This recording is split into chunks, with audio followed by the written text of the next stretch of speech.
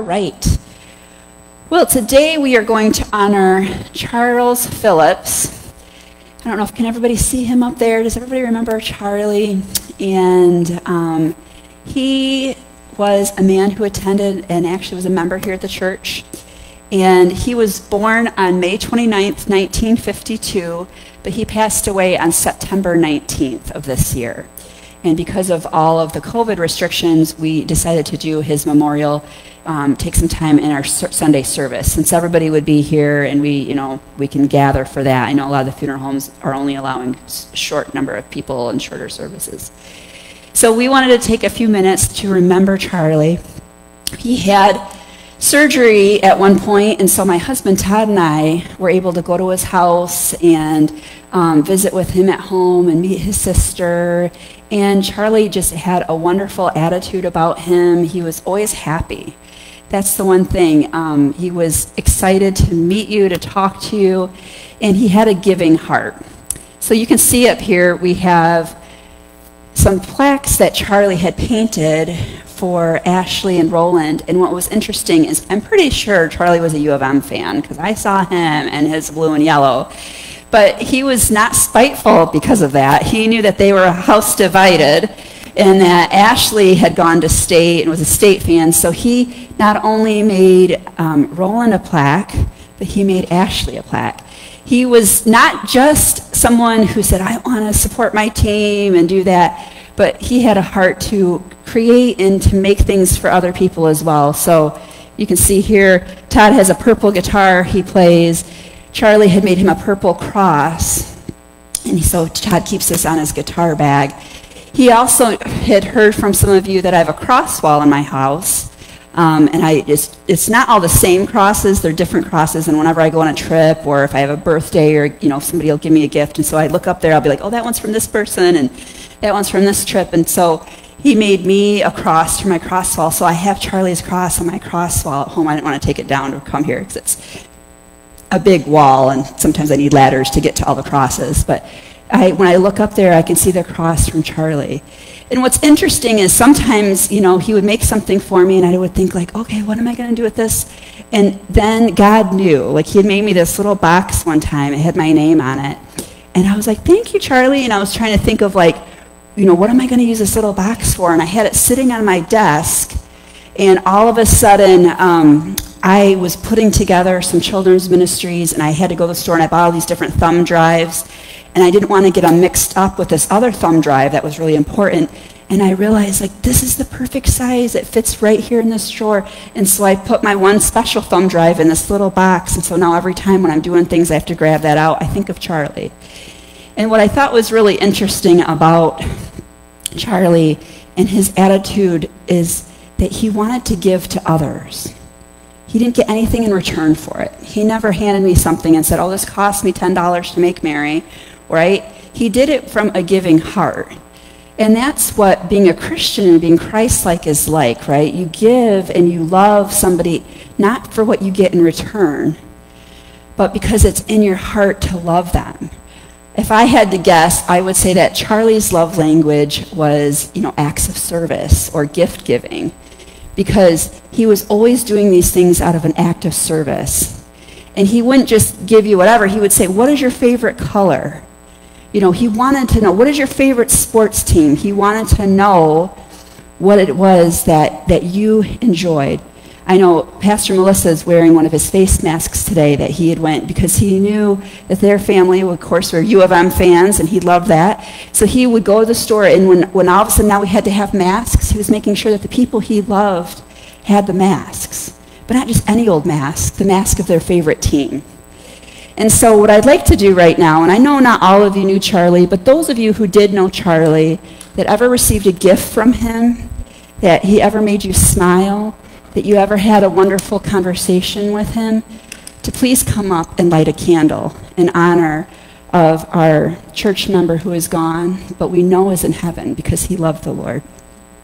So please come up and light a candle. There were so many of us that he touched through his acts of giving.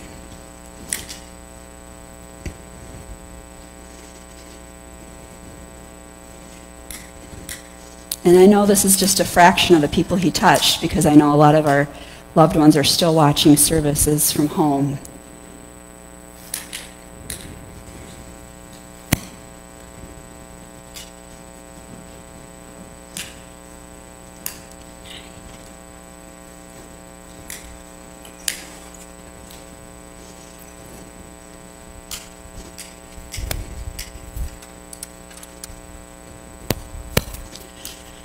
I'm going to read to you, I know it's a cliche passage, but I'm going to talk about it for a minute. In many funerals when we go, or memorials, we go to Psalms 23. It says, "The Lord is my shepherd, I lack nothing. He makes me lie down in green pastures. He leads me beside still waters. He refreshes my soul. He guides me along the right paths for his name's sake. Even though I walk through the darkest valley, I will fear no evil, for you are with me. Your rod and your staff, they comfort me. You prepare a table before me in the presence of my enemies. You anoint my head with oil. My cup overflows.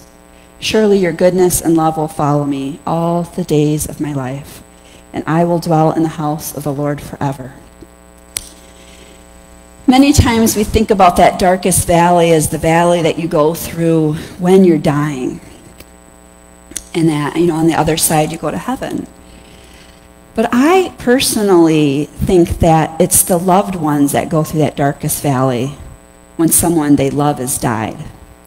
And it's that grief we go through, because we know that we'll miss them. And the reality is that a valley, by the definition of valley, it keeps on going. There is another side to that, right? You walk through the valley and then you come out to the other side. And we are going to miss Charlie so very much. But in the end, we can rejoice because we know that this earth is not the end. That there is something beyond death, right? We talk about this all the time. Our body, soul, and spirit. Our bodies will eventually perish, but our spirit, our souls go on to heaven or hell, right? The choice is ours. It says, all who believe in the name of the Lord shall be saved.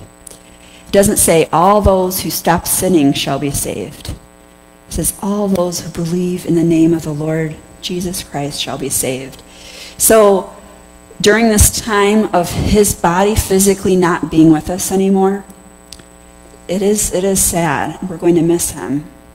We have all these fun stories about Charlie, right? There's the good times, and the times he made us laugh, and the great conversations, and the times we could go and visit him. And we know, though, that we do not need to be sad for where he is today, because he knew the Lord. We're going to just be sad for the times that he's not with us. I should have asked you this beforehand, but is there anyone that would like to say a few words? I know it's hard when I kind of spur it on, but I just wanted to make sure we give that opportunity. I wanted to give you all that opportunity to come up and light the candles, to remember all the different things that he made for us. And what was really interesting is I thought about this. I thought, Charlie will always be a part of this place. He will always be a part of my home. He will always be with me in my office. He will always be with Todd every time he grabs his guitar bag and plays. Why? Because Charlie left a lasting impact on us, and he left us a legacy through his gifts. And so my hope for you today is to ask yourself, what is my legacy upon the world? Even though I know I'm going to go to heaven when I die, what am I going to leave my friends? What am I going to leave my family to remember me by? And again, his love language was that the gifts, right, and the acts of service of doing those things. And all of us are different, right? For some of us, it's our words of encouragement. I still have some letters and cards that my mother wrote to me.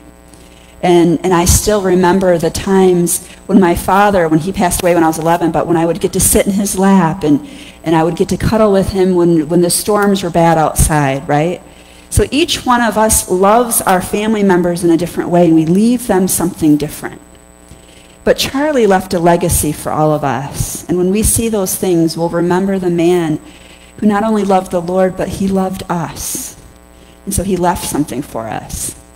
So it's not a challenge, but my hope for all of you, right, is that when you see your loved ones this week, that you love them well.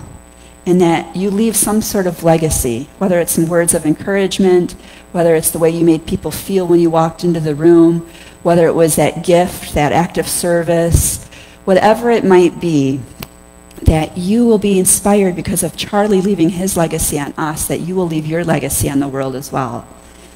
Does that sound good? Let's pray for Charlie and his family. Father God, we thank you so much for Charlie and his life, and his impact upon this church, upon this community, upon his friends, his family. We thank you for his life. We thank you for how it impacted us. We thank you for the gifts and the legacy that he left us here on earth. We thank you that he is with you in heaven. We just ask you just to remind him of how much we've missed him and how much we appreciated his life and loved him. And we ask you, Father God, to let him be an inspiration to all of us. Not only to know you and to know that we're going to heaven when we die, and to have that reassurance, but to also leave a legacy to those around us, whether it be in how we treat them, how we love them, how we speak to them, how we give them the gifts or the acts of service or the words of encouragement. But you show us, Father God, our gifts and our talents and how we can love those around us and leave that legacy behind us. And may it point them back to you through our love. We honor you and we thank you for Charlie. We ask you to be with his family as they are grieving the loss of his life with them here on earth. But comfort them, Father God, to know that he is in heaven and that we can join him one day. May we all know you and accept you as our Lord and Savior. In the name of Jesus we pray. Amen. Amen. Well, thank you all. I was surprised when he went, because it wasn't like he was in the hospital and he was, struggling with something. It was something that was unexpected. And so when I heard the news, I thought, no one knows the day and hour. We don't know. And it really made me wonder, are we ready? Right? And so as we continue with this series that we've been doing, it's been Called to Love.